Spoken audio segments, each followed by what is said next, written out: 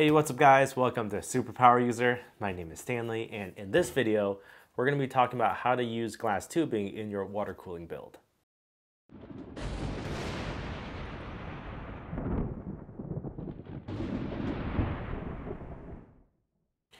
Ever since 2012, 2013, I've been using hard acrylic tubing for all my water cooled builds.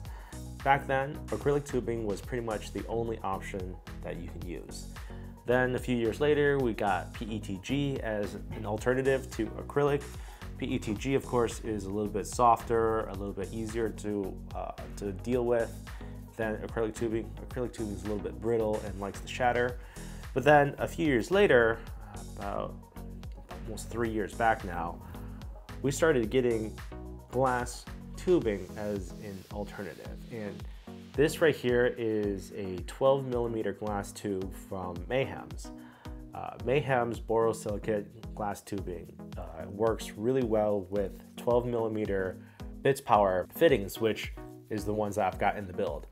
Originally, I was using 12mm acrylic tubing with those fittings. Now I'm swatching over to glass tubing, and you can see here the difference in clarity is extreme. Now, of course, this acrylic tube is about 5 years old now. It's been in the system for a long time, but still you can see the scratches from just wear and tear, and you can see it's very cloudy. While, of course, glass is exactly what you would expect, 100% clear and scratchless and whatever. So there's a lot of benefits to going with glass tubing. Now, of course, one of the major downsides is that you can't bend glass tubing very easily. Now, you still can bend it if you get a blowtorch out and you get it soft, and it will bend, but then because it's very difficult to prop it up, you might get a little kink in it. Now, maybe one of these days I'll make a video of how to actually bend glass tubing, but in this video, because all of my runs are straight, I'm going to focus on how to measure, cut, and use glass tubing. So let's get to it. The first thing we need to do is to chamfer one of the edges. And I've got this right here, and I've got one edge that is, well, no, I got two edges that are rough, and I need to pick one of the edges to make it smooth. I'm gonna bring you a little closer so you can see exactly what I'm talking about, and we can get to the grinding. All right, you can see here, one of the edges here is, or both of the edges are actually pretty sharp. And this is because I've cut and broken off the edges already for another piece, and this is the leftover. So this, I can either grind this edge or I can grind this edge. And to me, this one is the better one to go with because it's a little bit more square than this one. This one's a little bit at an angle. So what I'll do is start grinding on this edge. Now, this is just regular sandpaper, 3M sandpaper. This is 120 grit. I find that if you use a very thick or a harsh, hard grit, maybe 100, 120, you can grind it down to the point where it's flat, and or you can take out those angles and take out the highs and lows, and then you can finish it off with 400 grit sandpaper to make sure that you polish the edges. So this is just to make it, to bring it down so that it's square. And all you do is just move in circles. And this is pretty much exactly what you do with acrylic tubing or PETG tubing. You take it and then you just go in circles. And just like that, you got a really rough cut or rough polish that you can work with further. What I've done was basically get all of the highs and lows on the edges down into a consistent level, and then now I can work on the edge. So the same with regular plastic tubing, just slowly roll the tube while you work on the edge. And then I got some water to wash off the glass bits. And just like that, I've got a chamfered edge and an end that won't cut an O-ring. This is smooth enough that it won't cut you or it cut an O-ring, but certainly it's not polished, completely polished. So if you want to take it one step further, what you could do is use a finer grit, a 400 grit sandpaper, and just polish it off a little bit more. Just make sure you get the edges so that it gets a little bit smoother. And just like that, this is smooth enough where you can pretty much lick it and still be fine. Now, this is the desired length that I want, and you can see how scratched up and dirty the acrylic is compared to the glass. So what I can do here now is measure the length and then make a permanent mark on it so that I know how much I need to cut. Reason why I recommend to use a PETG or acrylic to mock up your loop is so that you know exactly how long of a piece you need. That way you can get the exact cut you want. Now, there are many tools to use to cut glass. This is the one that I have right here. The way this tool works is that you lock in the chain here, you put your glass in, and then you slowly tighten to get that clamp on that glass. And then you have to find your little mark. And once you find your mark and you line up the blades to the mark, you give it a little squeeze, and then just give it a quarter turn.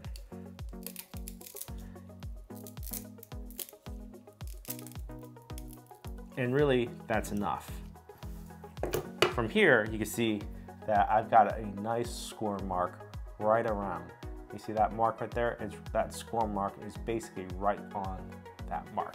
From here, you just give it a little pull and a bend, all in one motion, and it'll snap in two. Now, that was pretty easy of a snaps to make. So what I end up with is this right here. Now, if you measure the actual cut, the piece that you want, you'll see that it ends up pretty close to what you want. From here, you just need to take the edge of the newly cut side and then do the exact same thing we just did before to wear down this edge. Now, unfortunately, we have a uneven break, a little bit of an uneven break. So what we'll have to do is to grind it down a little bit more.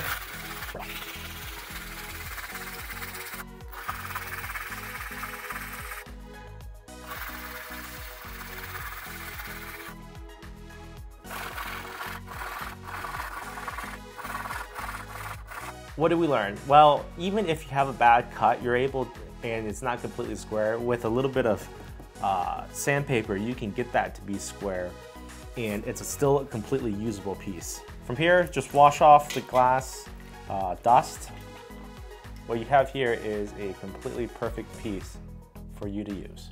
Put the O-ring on, put the collar in, and then put the other O-ring on and the other collar. And here you go.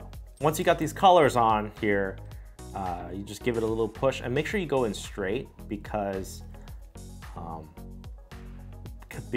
glass will shatter. If you come in at an angle, at a bad angle, you put the metal comes into contact with the glass, and you put a little extra stress and torque it a little bit, this glass will shatter right around here.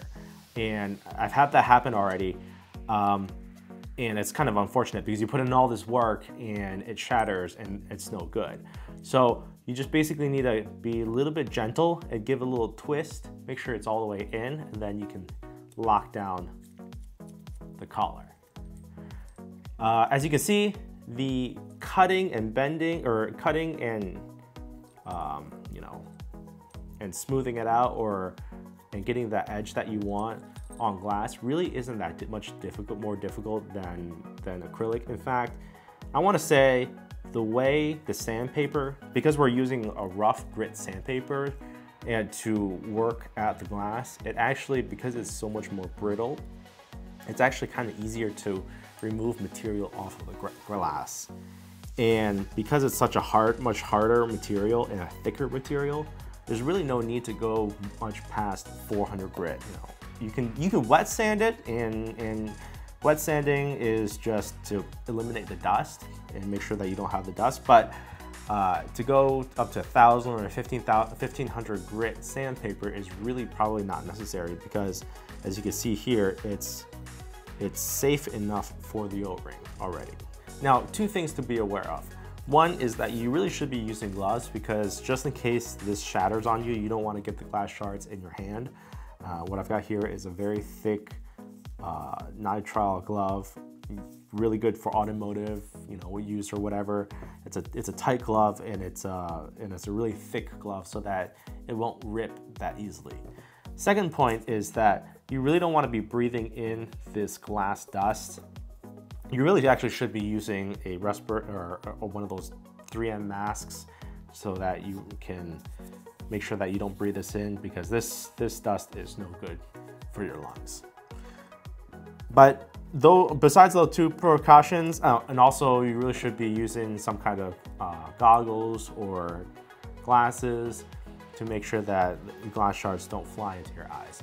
But other than those three precautions, cutting glass and polishing glass is not that hard. All right, from here, I've got this part right here. I put this one on just a moment ago, and see, I've got the O-ring on, the collar on, and all you need to do is to give it a little push, give it a little twist, and it goes right in. Don't push too hard, or don't twist it too much, otherwise you always run that risk of breaking, shattering the glass, but that's it. So as you can see, that piece of glass is in, it's ready to go, and that was relatively simple. Anyway, if you enjoyed this video, make sure to hit that like button. It really helps out with the YouTube algorithm. And perhaps consider subscribing to see the rest of this build. I'll see you in the next one.